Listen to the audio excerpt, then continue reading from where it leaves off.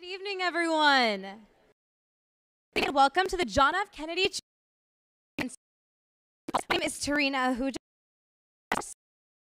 and Political Empathy at the college, and I'm a member of the JFK Junior Forum Committee, as well as one of the directors of Diversity and Outreach here at the IOP.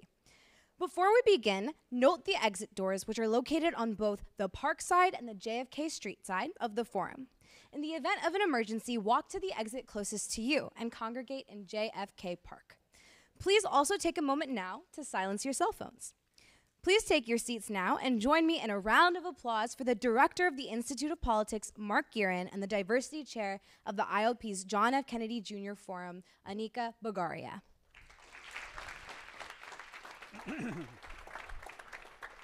Well done.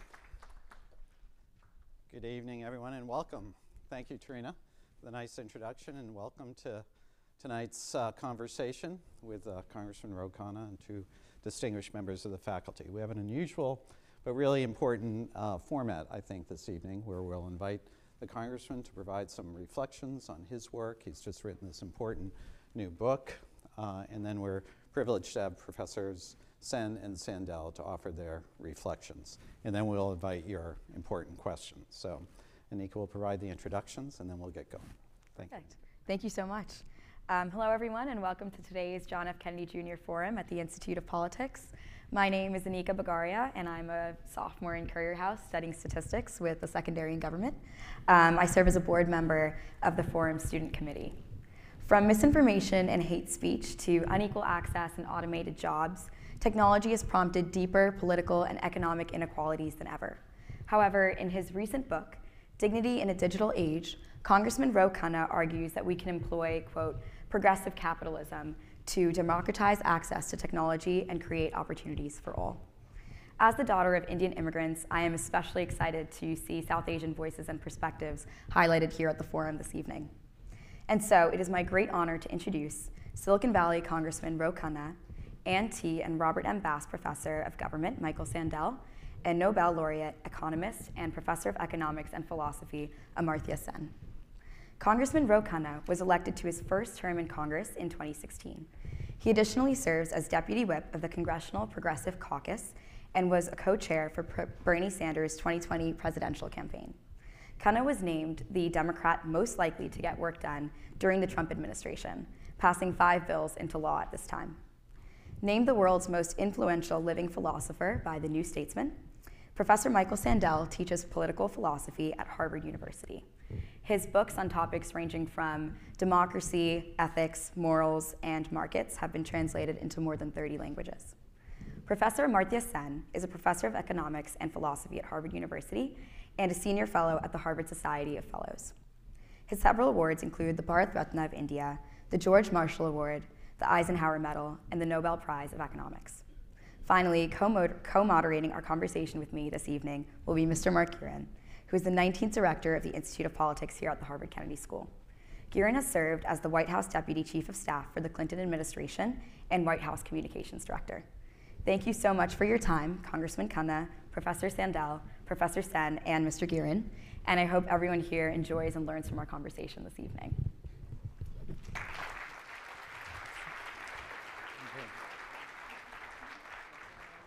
Join us in welcoming Congressman Khanna and Professor Sandel.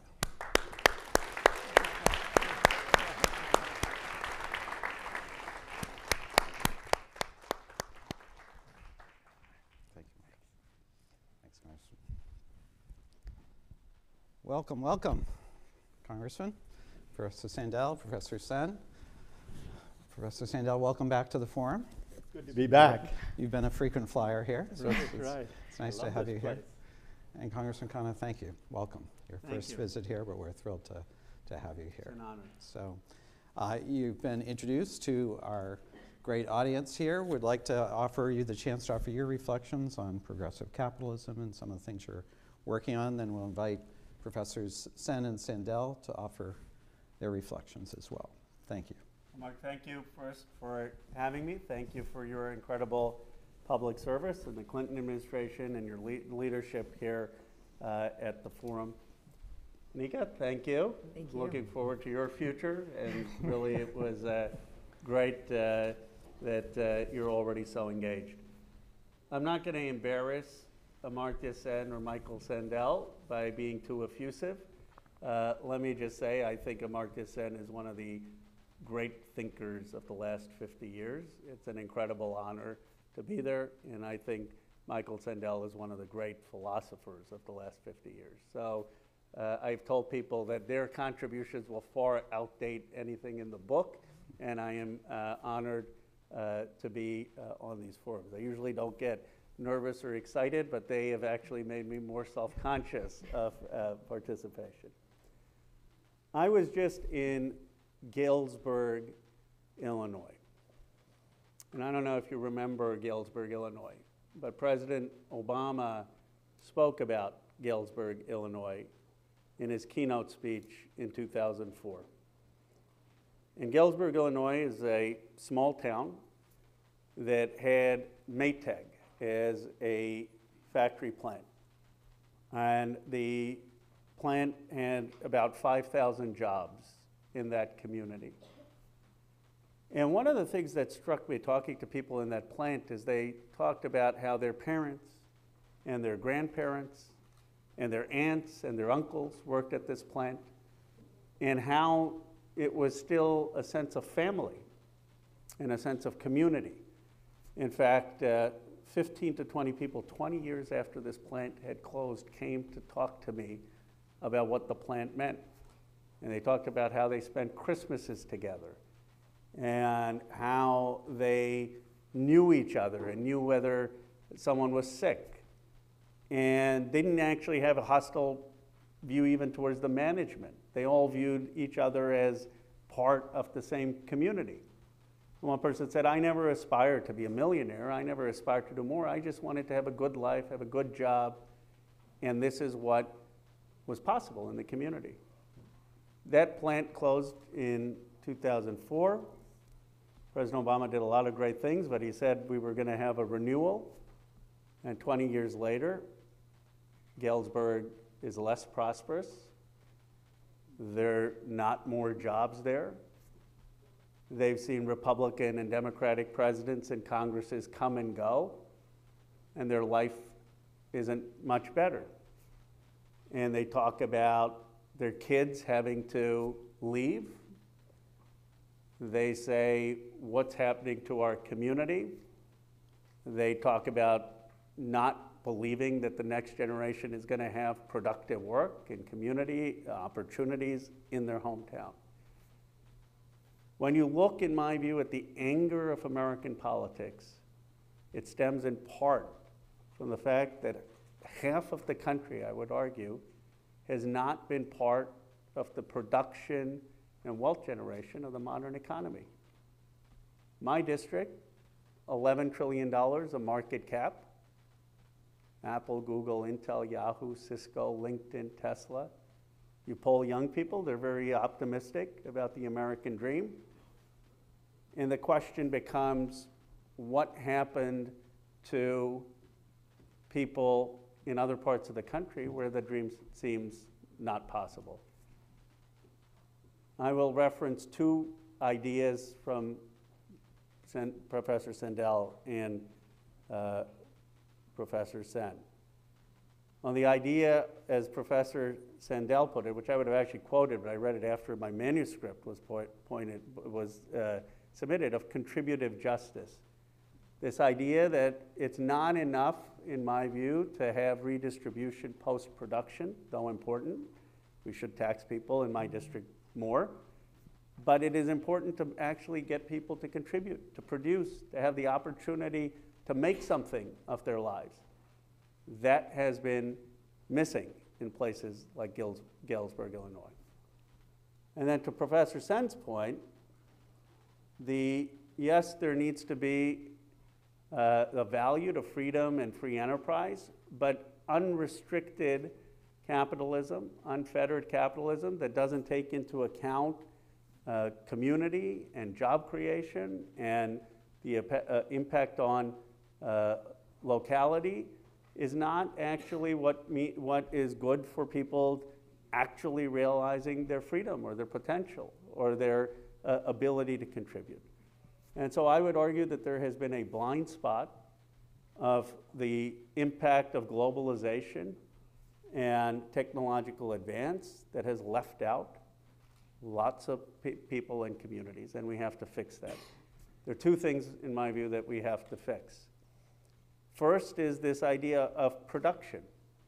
We didn't invent the automobile, we didn't invent the jet engine, but we did mass produce it, and that was pretty good in the United States. We had a lot of jobs because of that.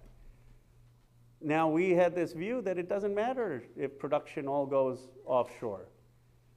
And maybe that helped consumer prices, but the reality is a lot of that led to a loss of income, a loss of jobs. And the beneficiaries of it ultimately was a lot of capital. People owned the capital. It didn't really create a lot of the jobs and opportunities in these communities. And so what can we do to have some of production back in the United States? I think there is a moment where there is a bipartisan consensus on this because of COVID. People said, really? We aren't even making masks in this country? Because of the hollowing out of the middle class in communities. People get that that didn't work out as well.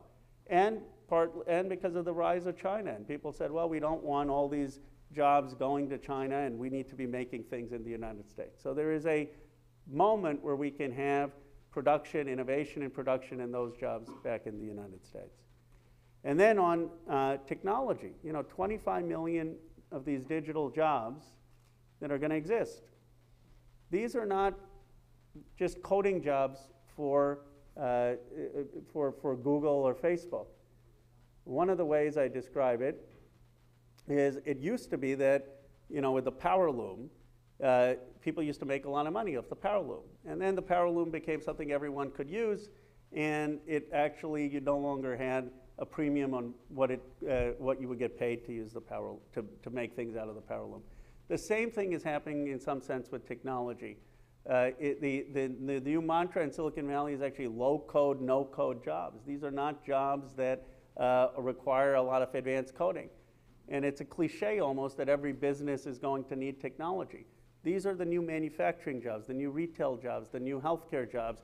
These are jobs that require maybe a credential for 6 months. They don't require a 4-year degree. To Professor Sandel's point that we've neglected a lot of people, the opportunities for people who may not get a 4-year degree, and they pay on average $60,000, $70,000, $80,000.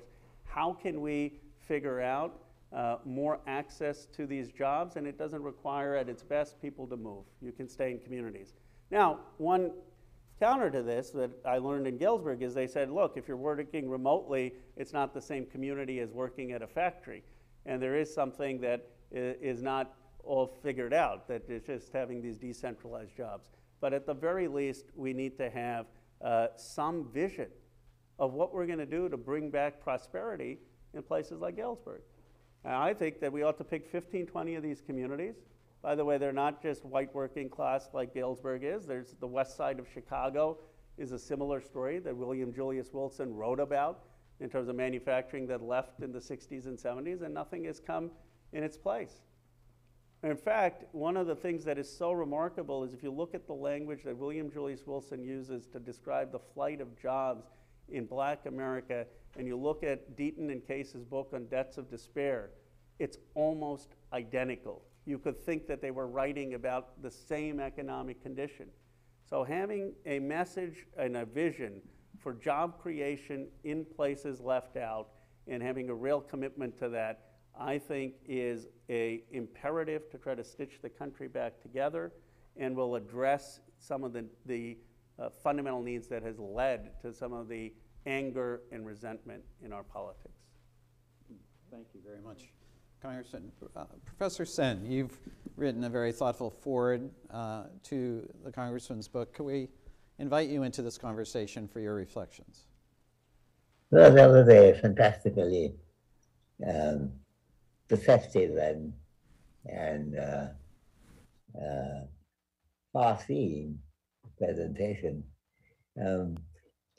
I think one of the things we have to bear in mind, and no one is as clear on this as Roe is, that on one side we cannot neglect the contribution of technology, the contribution of the important factors of production, including capital. And at the same time, we have to see what kind of life it generates for people. Um, Adam Smith, who could be rightly seen as the father of modern economics, uh, uh, brought out that it's not so much a paradox, but the dual perspective. Clearly, one side, you ought to do economy of large scale, and particularly specialization and skill formation, which is very important in order to make an economy um, expand and be efficient. And at the same time, we have to see that it does not regiment people's life in such a narrow way that you're specialized and hugely skilled, but you do only one thing.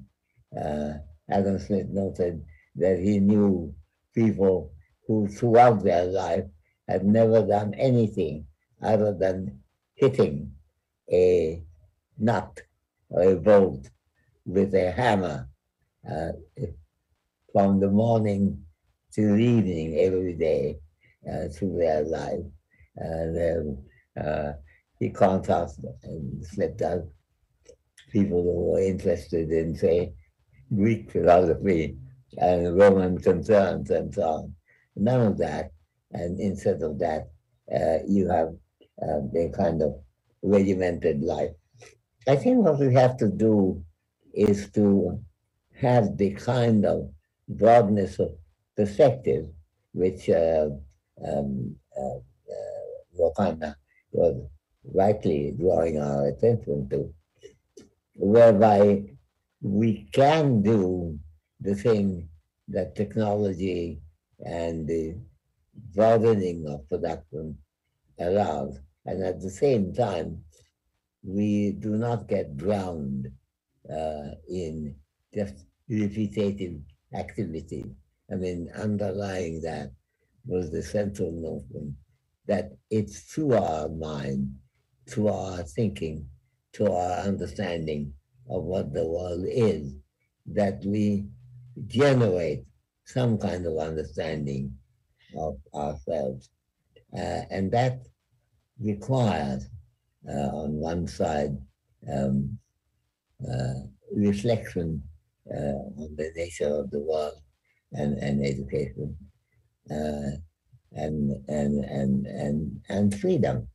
On the other side, we have to not be uh, uh, totally uh, subservient to um, technological uh, miracles that we might be seeking.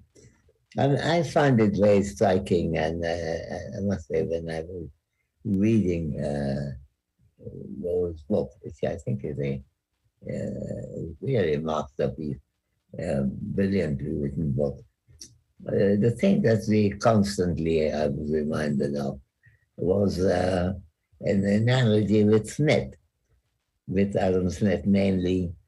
Uh, you can't just live on a kind of narrow focus technology on one side, nor can you live without the technological concerns that we do need. I think it's this duality that's it's been present in the writings of uh, uh, not only Adam Smith, Immanuel Kant, uh, later on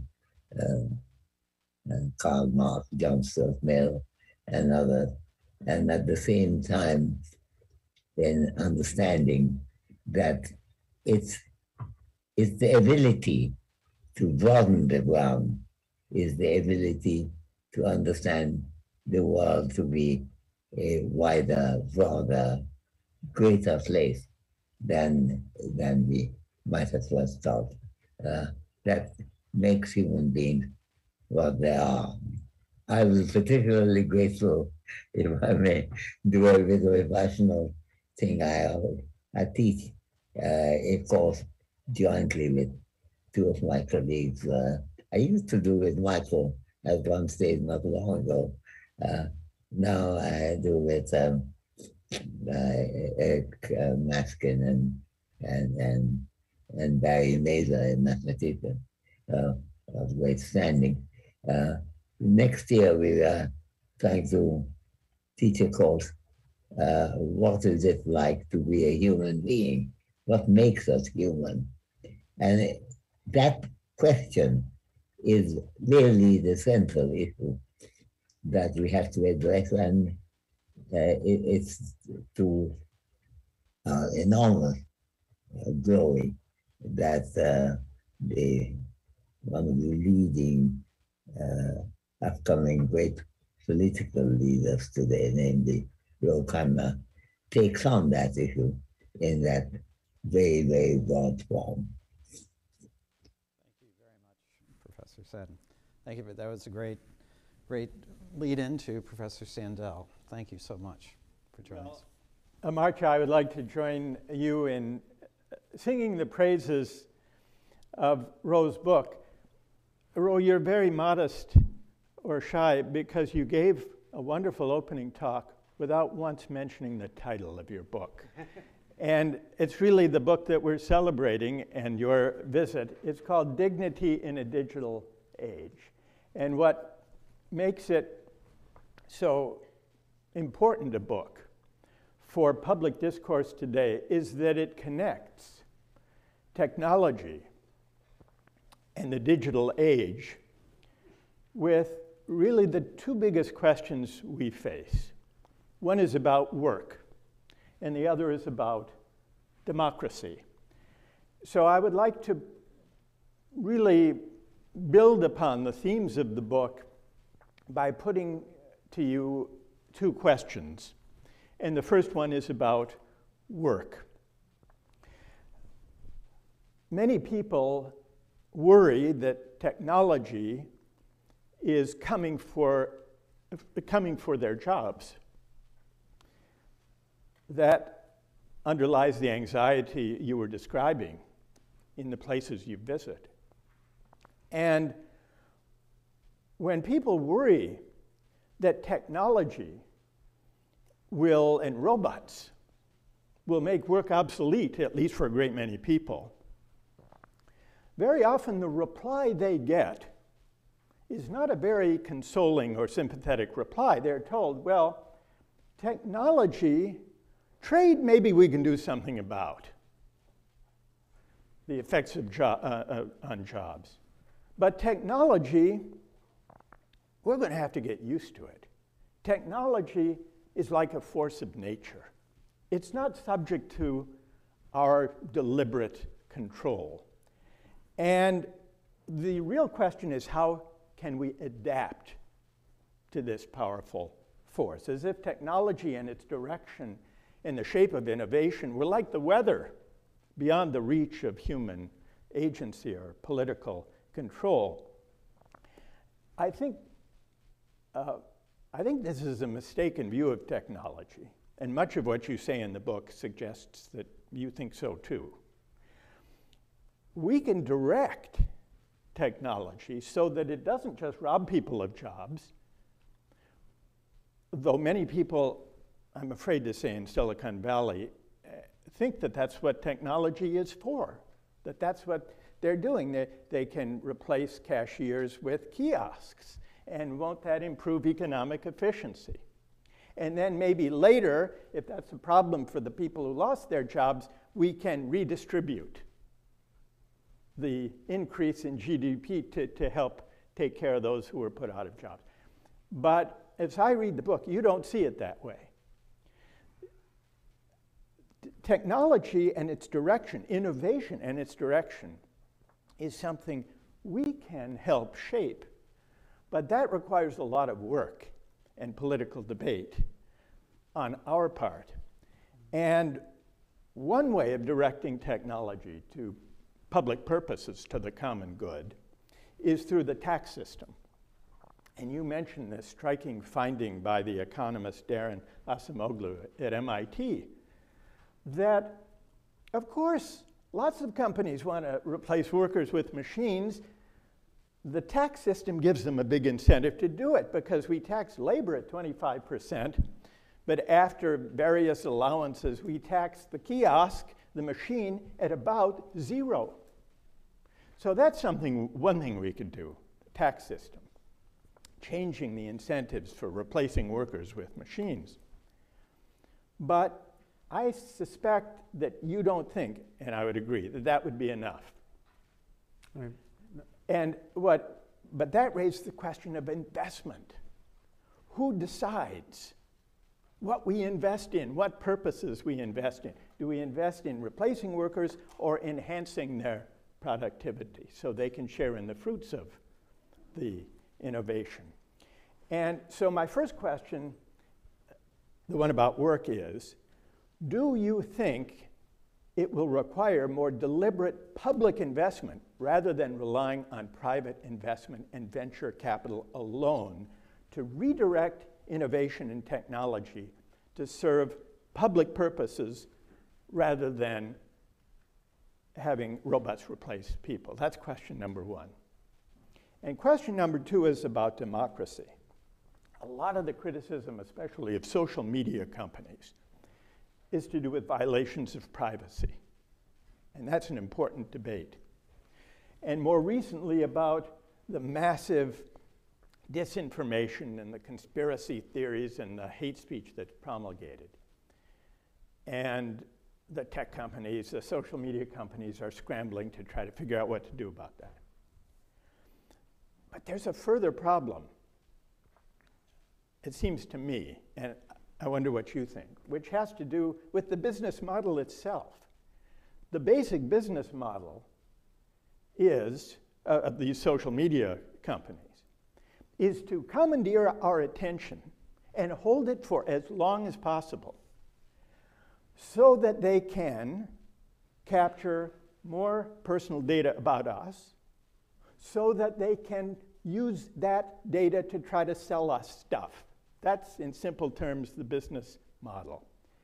And that seems to me a pernicious business model that's deeply corrosive of democracy, not only because it depends on hooking people with sensationalistic and often false and hateful information and news feeds, but the whole idea of capturing our attention and directing it to the empty, banal, and sensationalistic stuff that draws our attention distracts us from more important things to pay attention to, especially civic questions, public discourse, civic education.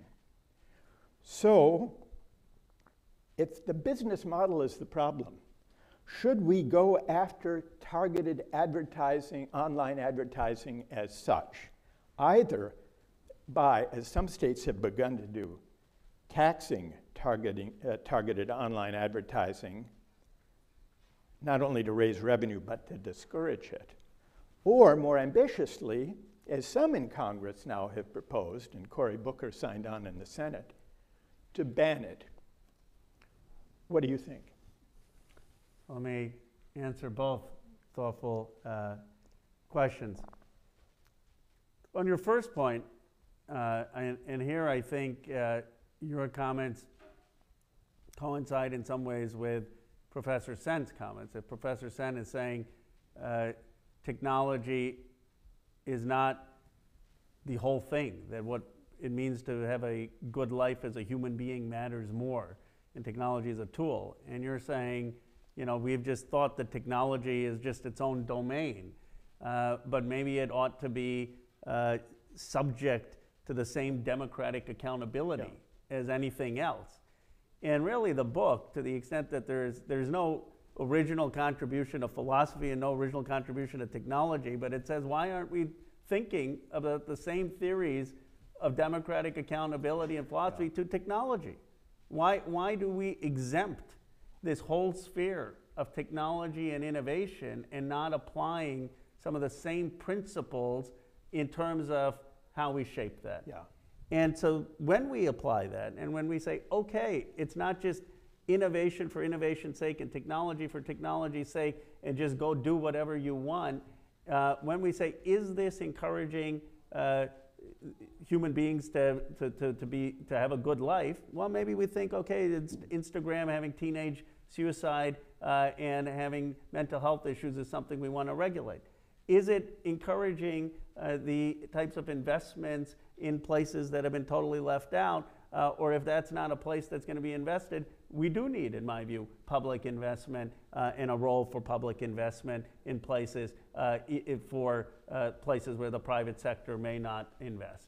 And I think that the entire point, if there's one point that I want people to get out of the book, it is that we, as a democratic society, are in charge, not the technology companies, that there shouldn't be an exemption from democratic deliberation and decision-making about innovation and technology. It has to be in the service of those goals. And so certainly I think in terms of public investment or public-private investment, that's important. And I would argue that that's what we're doing in part with the Competes Act, with Intel now investing in part in Ohio and Columbus, creating these jobs because there was a decision of public investment. That's just a start, and we can do it much more broadly. In terms of the business model itself being a problem, I would argue that that is a model, a problem. Of course, the attention economy is universal. I mean, the television competes for attention, newspapers compete for attention. But the difference, as you point out, is here the monetization of data from attention is what makes it so much worse. So when the newspaper, yeah, they want you to keep reading the New York Times or the Harvard Crimson, but they're not taking more and more of your data the more time you spend. The television isn't taking your data. Here you're having their data taken from you. And so I think that the Internet Bill of Rights of saying you should have the right to your data and that shouldn't be taken from you will force some change in the business model. It will force, you know, the idea that, you know, with the newspapers, that famous line of newspapers have a commercial basis but aren't fully commercialized. They have some role as a stakeholder in democracy. That may be more possible for social media if there are rules that require data minimization and not the commercialization of data. And to answer the specific question on targeting, I am for stricter controls on targeting, but not the elimination. In other words, I don't have a problem with a pizza company targeting me after I'm done here. If they want to say, I hear Boston cream pie, if they want to target me with Boston cream pie ads, I'm not that concerned, rather than seeing ads from California where I'm not going to be. But if the targeting is in areas that are more problematic, of race, of gender, of pushing certain ideologies, that's where I think we need a lot more regulation. So I'm sort of in the middle ground of what types of targeting should be allowed and shouldn't be allowed. Great. Makes sense. Anika. Thank you so much for all those remarks. I'd love to touch more on that point about job replacement and job enhancement that you mentioned, Professor Sandel. Specifically, I'm thinking about an editorial featured in the Boston Globe that you co-wrote with Congressman John Lewis in 2018. And you reflect on technology and creating an America that will usher in this freer and fairer world. Specifically, you and Congressman Lewis wrote, quote, "In many ways, technology rights are the new civil rights. Tech leaders must strive to close the digital divide and provide a foundation of economic opportunity to minority communities for the jobs of the future." And so I'm wondering specifically, how should tech leaders strive to promote outreach to minority communities and education and job training efforts along those lines? The racial wealth gap is about 10 to 1. In my view, you will not overcome the racial wealth gap if you don't overcome the racial wealth generation gap. The racial wealth gap is growing, it's not shrinking. And you have this situation in Silicon Valley where some of the platforms are popularized by African Americans, Latino Americans, but they're not on the boards. They're not the recipients of venture capital. 0.32% of venture capital is going to black women entrepreneurs. 0.32% of the entire venture capital. Totally unrepresented in the people who are writing the checks. They're unrepresented in senior positions. So this is a enormous issue. I write it in the book. I say, you know, it was easy for people in Silicon Valley to march against the brutality of George Floyd, which was thousands of miles away. It's much harder to march about greater inclusion, about practices within these tech companies and the generation of wealth. That's a much harder thing to effectuate. And so I have a number of different policy recommendations of what we can do to get more capital to these communities, what we can do to have more black and brown and women actually being the check writers, what we can do to have more hiring at HBCUs and more digital opportunity. But the one takeaway I would say is that, again, there has to be intentionality. If you are just a startup company and you are thinking, how do I grow as fast as possible, you're not necessarily going to think about issues of inclusion and issues of justice. You're just thinking, I want to get off the ground. And then once you get scale, and if you don't have those issues, it becomes hard to change the culture. So the question is, without an intervention of public policy, a deliberate intervention that recognizes that we're a country that had 250 years of slavery and 100-some years of Jim Crow, and that we've had the subjugation and unfairness towards women, and that you're not just going to have suddenly the free market be a corrective course in equity, it's not going to happen. So we need deliberate, intentional policies that are going to get communities participating in this wealth generation. Anika and I will be going out to your questions. So do we want to give Professor? Please. No. Yeah. No, go ahead. I was just going to, we'll get to you, so students and our guests know, microphones here, and in the two loge boxes. So we'll be starting, Anika and I will be recognizing questions in a bit, but just to give you fair warning to get to the mics. Professor Sandel. Well, I would like to, I agree very much with the answer you just gave. I would like to sharpen the earlier question on banning targeted online advertising. Now, you drew an important distinction between targeting based on protected categories, such as race, gender, ethnicity, and so on, rather than, say, location data or what sort of product you had searched for online. And my understanding of the legislation that's been proposed that would ban some is that it would ban the kind that you worry most about. And I'd support that. You would support that. Yeah. Now, on the business model, stepping back on the broader issue of whether gleaning people's data by giving them something seemingly free and therefore having the incentive to send out feeds that tantalize and titillate and capture their attention. One alternative to that business model would be to say, you've got to do it by subscription. You can't make your money by trying to send out provocative news feeds, sensational news feeds, and hook people and glean the data. You can send out all the news feeds you want and all the pictures of cat videos and so on, but people should pay for it. They should subscribe. Now, it'd be interesting to do a poll here on how many people would prefer that kind of world to the world that we currently have. I don't know, do you have a hunch what they would say, Anika? I don't know. I mean, if we could do a raise hands, maybe that could work. We'll do an Insta poll. We'll do an Insta poll. How about that? Yep. We'll publicize that. What does that one. mean? Is that an on online Instagram, media using the thing? social Okay, media, right. we can do a little poll and see what people think. But I would be interested to know, Ro, whether you think that all things considered, that would be a better world than the one we've got. And perhaps you could build into that with the Internet Bill of Rights that you.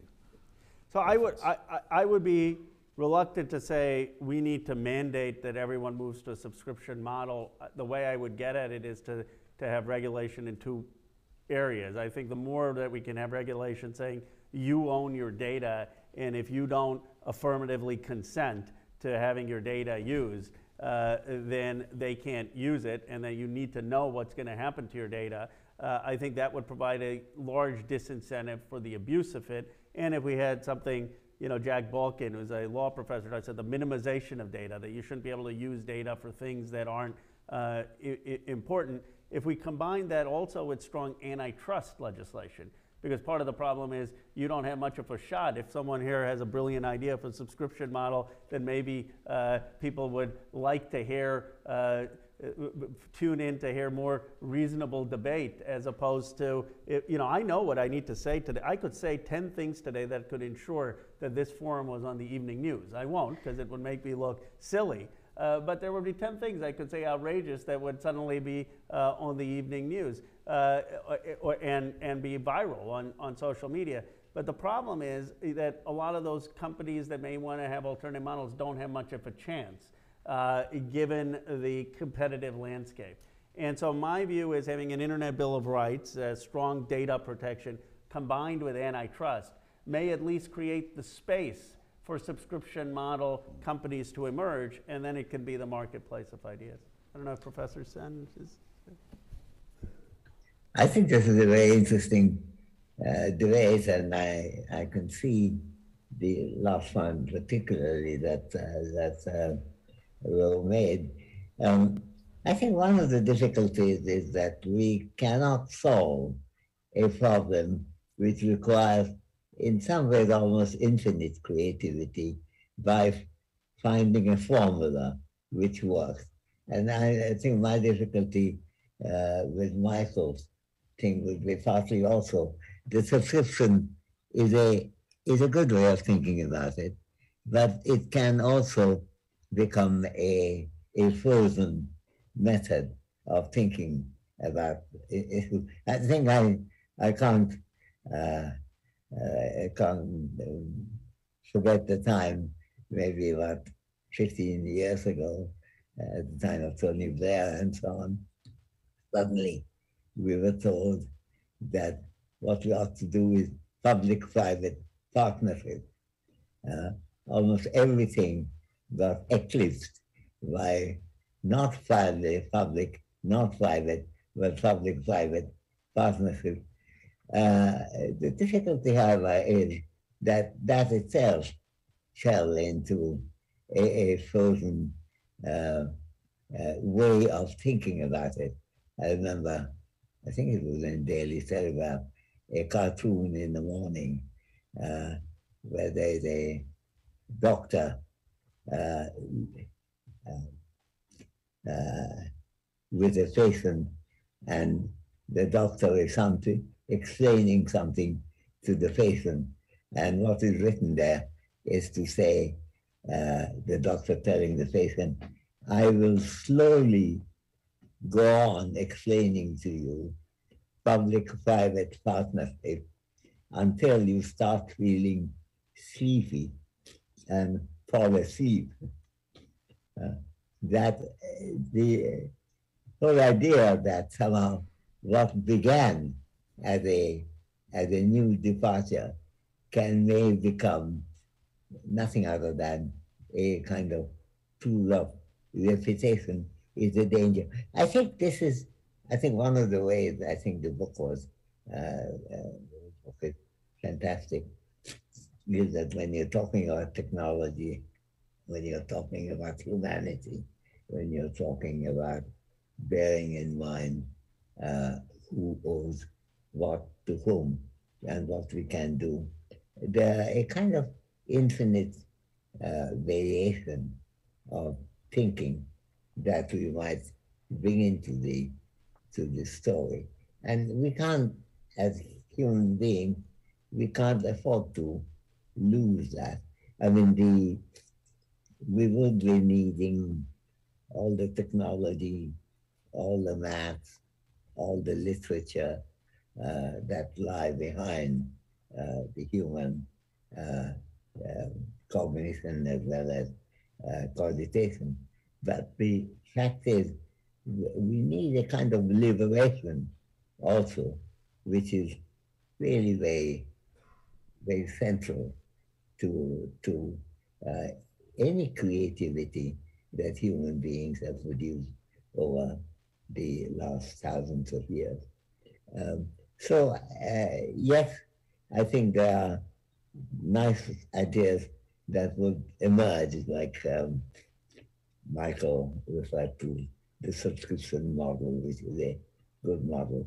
But we have to really go well beyond the idea of creativity on a channel as opposed to creativity in a much wider form.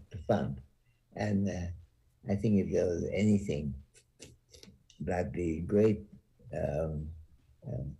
reflection produced, whether we are thinking about the Confucian thing, or Buddha's idea, or the Arabic innovation in math, or the Euclid and the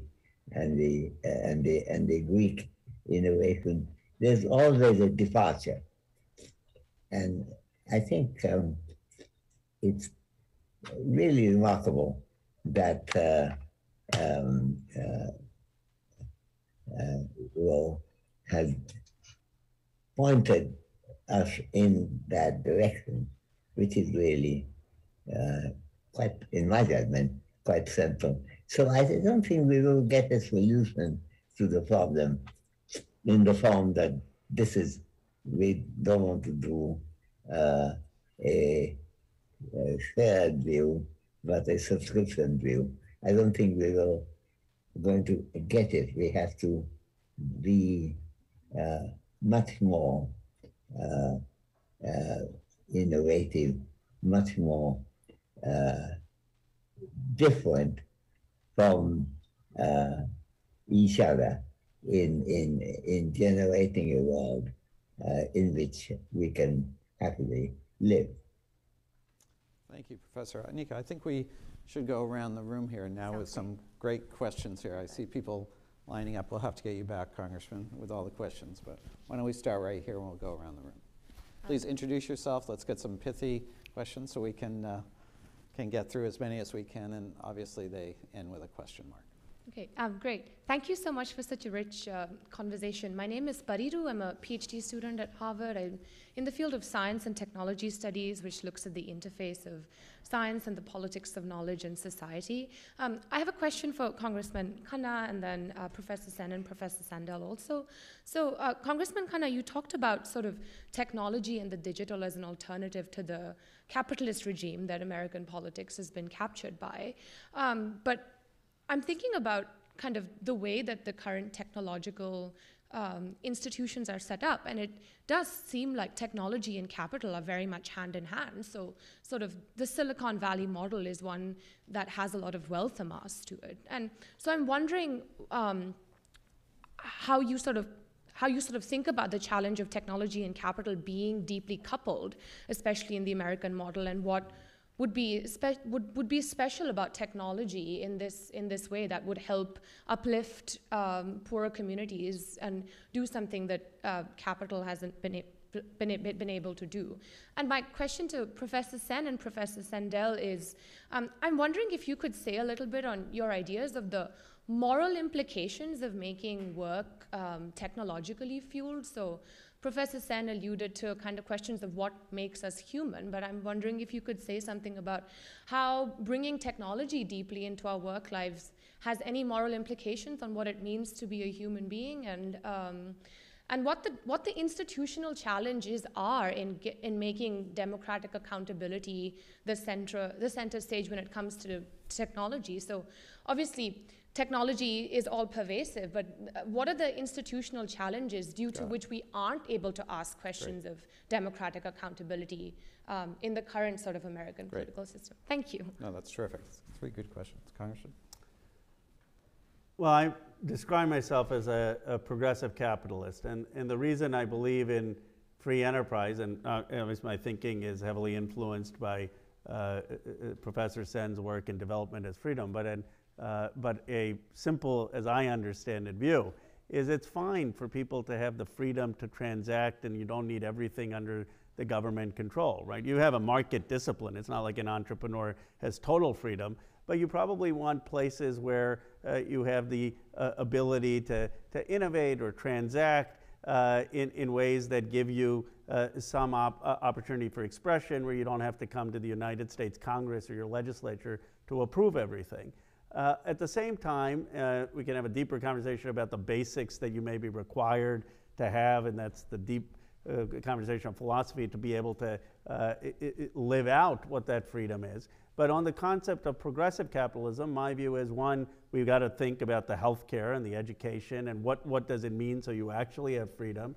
And we have to think about what is the role that the state can play in making sure that you have the opportunity to work and have a meaningful contribution to jobs. Technology, I don't think you can say one way or the other, is that going to make it easier or not easier? In some ways it could make it easier. It may allow for remote work. It may allow people to stay. In other ways it may make it harder, because it may have the agglomeration of the rewards to a few people. But what we ought to be doing is the argument is that there is a role for the state, not just in the providing of healthcare and education and the basics, but also in directing the investments and thinking through how do we have the decentralization of opportunity, and that we can't just let that to a totally unfettered market, but that we ought to be thinking about how markets ultimately serve the interests of both human flourishing and the common good.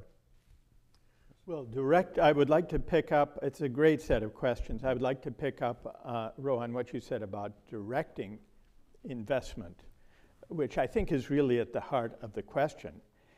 And it goes back to, whether capitalism or a progressive capitalism can tame and direct technology and make it serve human purposes and public purposes, or whether there has to be a greater role in direct public investment to achieve that. Now, under progressive capitalism, the assumption is that the private sector is the primary instrument for investment, but it can be directed through mainly tax incentives and public-private partnerships, that kind of thing, along with shoring up the safety net, redistribution. But if we were persuaded that the kind of public investment we need now to deal with climate change, for example, is not going to come about through tax incentives and public-private partnerships, then that would suggest a bigger institutional shift away from relying on giving incentives to private investors and venture capitalists towards some kind of federal investment authority that would deliberate about fundamental public purposes, infrastructure, climate change, remediation, in which case it's no longer exactly progressive capitalism, it's something closer to a social democratic public system of investment. I still call it progressive capitalism, because but I would say, look, FDR, of course, most famously in the New Deal, who I think would call himself a capitalist, had we made about 3,000 or 4,000 planes, and then he mobilized the government, and we made 50,000 planes in the course of a year. And of course, all of Silicon Valley is so derivative of public investment, right? It's DARPA that comes up with Vint Cerf with so much of the internet. It's NSF that links up universities. It's DARPA that does the GPS. So the idea that we need public directed investment as well, direct investment, I think there's definitely a role for that. And I guess I would argue that is a question. The specifics are to figure out as a democratic society of where that balance is between how much of it is the private sector investment, how much of it is public-private partnership, where is the place that's best for direct public investment. But we can have all of that within what I would argue is a free enterprise capitalist system, and has been our tradition. And there are times where Roosevelt, I would argue, is probably the most direct investment. And now with Biden, I think we're seeing, both in the commitment to infrastructure, direct federal investment, and in this Competes Act, some of the direct federal investment on research. Professor Sen, and then we'll take. I entirely agree with that. I'd quite like to hear what the general audience reaction has been to this very interesting issue that we've been discussing over the last few minutes. Is there someone going to respond from the public? I think we can go around and take some Perfect. questions. Yeah, if we could get the next question up here, please. I think we'll get a sense of that, Professor. Thank you. A question for Professor Sandel, and I want to ask a question about your book, Tyranny of Majority. So today we talked about meritocracy. So today we talked about dealing with the threat of technology. Is there an overlap between that and what you talk about in your book about how we address the tyranny of meritocracy? I think there is a close connection on that score, especially in the emphasis on the dignity of work, which is very much a theme in Congressman Khanna's book. The dignity of work, in a way, underlies much of the analysis of technology in the book, and also many of the proposed policy solutions. When Congressman Khanna goes to communities, rural communities that have been hollowed out and deindustrialized and are without work, what he hears and what he describes in the book is not only a loss of living standards, but a sense of loss of human dignity and of civic place in civil society, respect, recognition.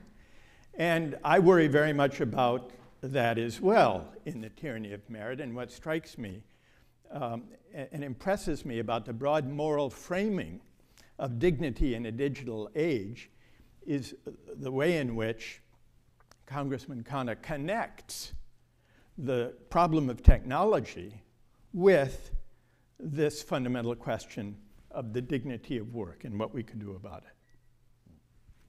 We'll go right here. Question for Representative Khanna. My name is Michael Zhao. I'm a first year at Harvard. I'm actually a constituent of yours from Cupertino, so thank you so much for coming. Thank you. There's a growing bipartisan push for more regulation of Silicon Valley, but in today's era of move fast and break things, it seems that advances in technological innovation, from artificial intelligence to cryptocurrency, is far outpacing the pace at which the government is effectively regulating the industry. And I was wondering, given this speed, what are your thoughts on how the government can best regulate tech in a way that broadly promotes, as you said, principles of democratic accountability without stifling the overall growth of the industry? We need people like you to go into public service. I mean, I'm serious. The challenge is that, first of all, we need to have a beefed up FTC, FCC, DOJ with technologists and people in technology who understand the regulation. One of the things that you ask these tech companies about GDPR, and some of their interns wouldn't notice the fines. I mean, the fines are insignificant, and they go forum shopping into the place with the least enforcement. And they have dark patterns that totally manipulate past the regulations. And so what we need is thoughtful, passionate people who understand technology, saying, okay, I'm going to help answer the call of my country and help shape policy. And there's a huge gap. There's a technological gap in those who are regulating and those who are innovating. And that is part of the lack of democratic accountability, because the amazing thing is that Apple Computers has done more for privacy than the entire United States Congress. And they're not perfect, but who made it the Tim Cook, who I respect, in charge of how much privacy we have? Go right here. Hi. Like Michael, I'm also a constituent. My name is Senator Jaj. I'm studying history of science, a sophomore at the college from Fremont. And wonderful. I mean, as you well know, our district is the only one on the mainland U.S. that is majority Asian. And I guess my question for you is, how can execs of big tech companies in our district and elsewhere in the Bay Area make informed decisions that impact the lives of all Americans when they live and work in such an insulated and homogenous area, with their boardrooms even more so?